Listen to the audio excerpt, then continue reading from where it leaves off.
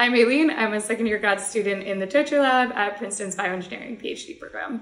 So I do optogenetics research, which is putting proteins under blue light control to study endogenous or like native signaling pathways. So I'm doing it to try to understand how cells respond to damage without actually having to cause any damage.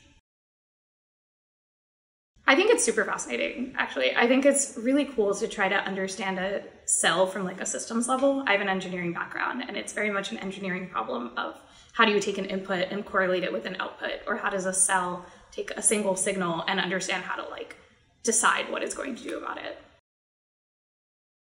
It was too exciting to be part of the first cohort of an engineering program. I was in the second cohort of my engineering undergrad, and that was a lot of fun. But being here where it's so collaborative and so exciting and there's so much momentum behind bioengineering was too good of an opportunity to pass up. And also the faculty and staff and everything are just so amazing. It's true. It's really true. It's like a well-oiled machine here, and that cannot be said for everywhere. And also being a brand new program, being a well-oiled machine is also just like not a given.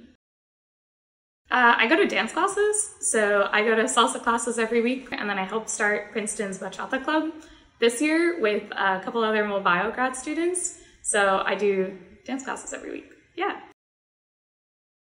I've recently being this semester, been converted to Thomas Sweet by one of my friends who is a live or die Thomas Sweet fan. She's the person I get ice cream with the most, and it's not really a question.